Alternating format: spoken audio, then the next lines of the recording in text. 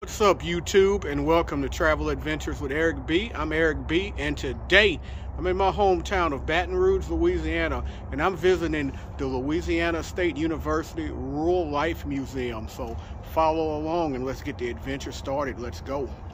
I'm Eric B from Travel Adventures with Eric B. If you're new here, I offer travel advice. I'm a solo traveler, and I do vlogs to help you travel better and more efficient. Welcome to the Louisiana State University Rural Life Museum.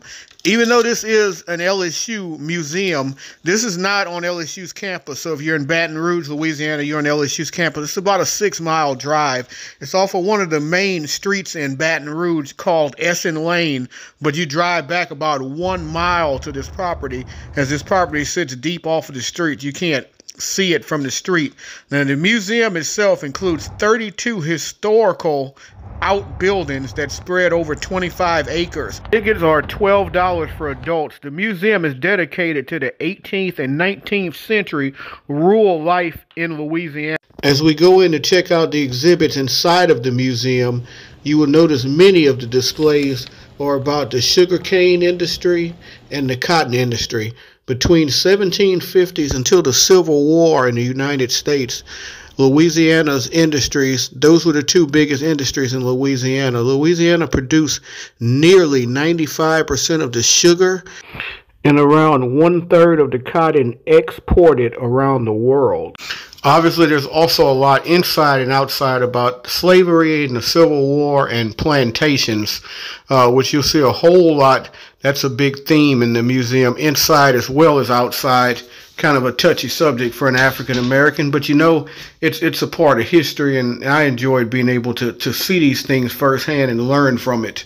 But I tell you, the thing that interests me the most is seeing the wagons and the vehicles and things, which you'll see shortly, and just seeing older furniture and just seeing these things, which I really enjoy. Whenever I go to museums on history and all, I enjoy seeing the way things looked way back in the 1700s and whatnot.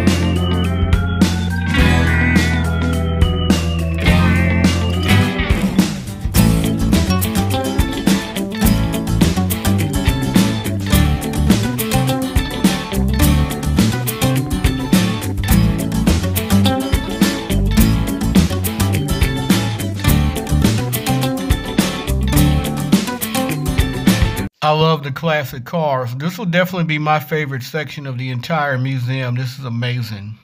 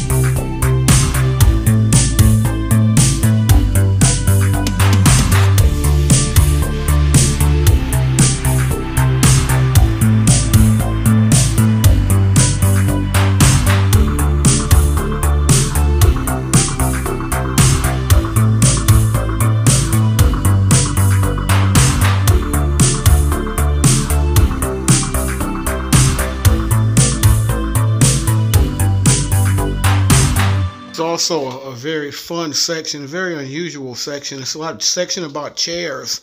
There's a school desk here, there's a barber chair here, and there's many other chairs. It's like a wheelchair here.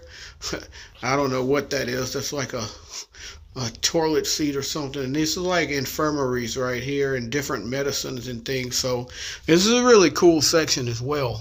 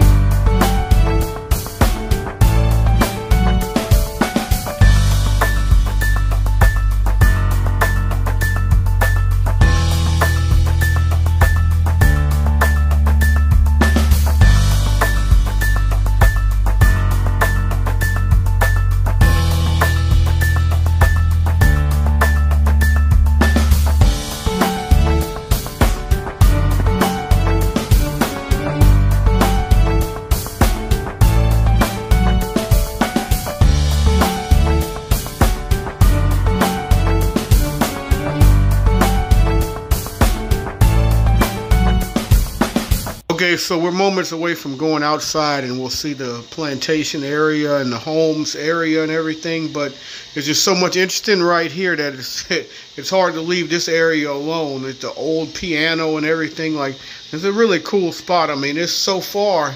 Now we're headed outside, but there's a lot to see outside and inside here.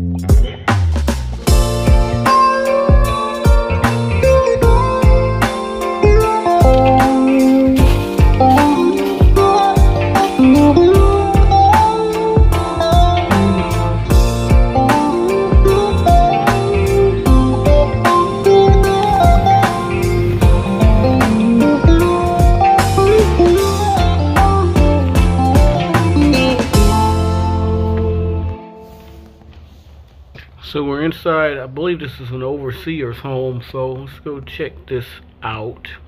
They don't actually let you in, but you can see in through the glass. Put your phone in, record it like I'm doing right now, and get really good views of it.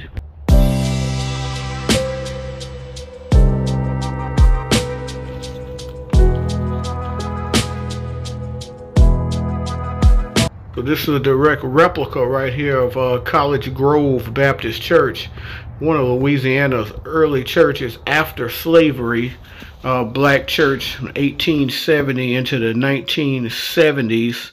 So this is a church right here. So it looks very small by today's standards, but there it is.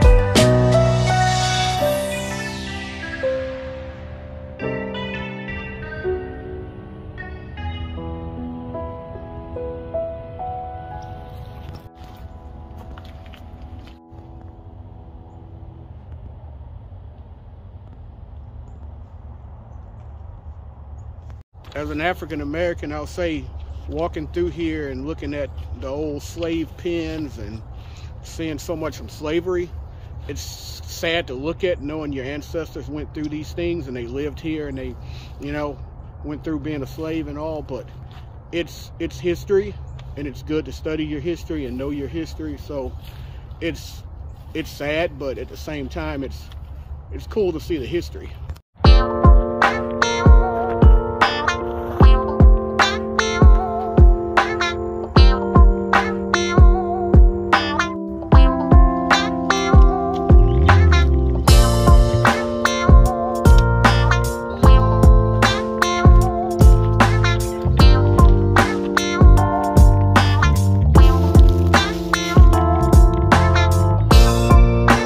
History, and it gives you great perspective, that's for sure, because this is not somewhere I thought I would ever be standing, but you know, I like history, so.